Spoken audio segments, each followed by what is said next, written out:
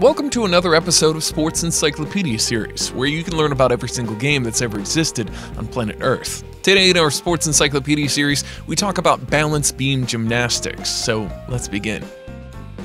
Balance beam is actually an apparatus that's used in gymnastics.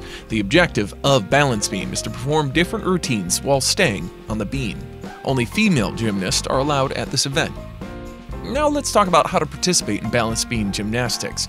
The balance beam is a small and thin beam made out of leather that is raised by a stand on both sides. The measure of the beam are 4.07 feet in height, 16 feet in length, and 3.9 inches in width.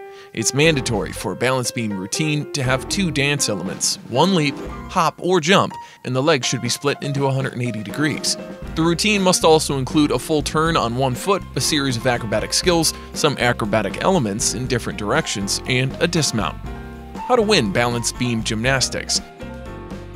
A panel of judges assesses the gymnast by looking at the elements used in the routine. Each participant is given a set score after their performance. Points are deducted for mistakes such as lapses in control, balance checks, and poor execution. Friends, this is an overview of how to participate in balance beam gymnastics. However, if you'd like to learn the rules about balance beam gymnastics in detail, make sure that you check out the video on the rules of balance beam gymnastics.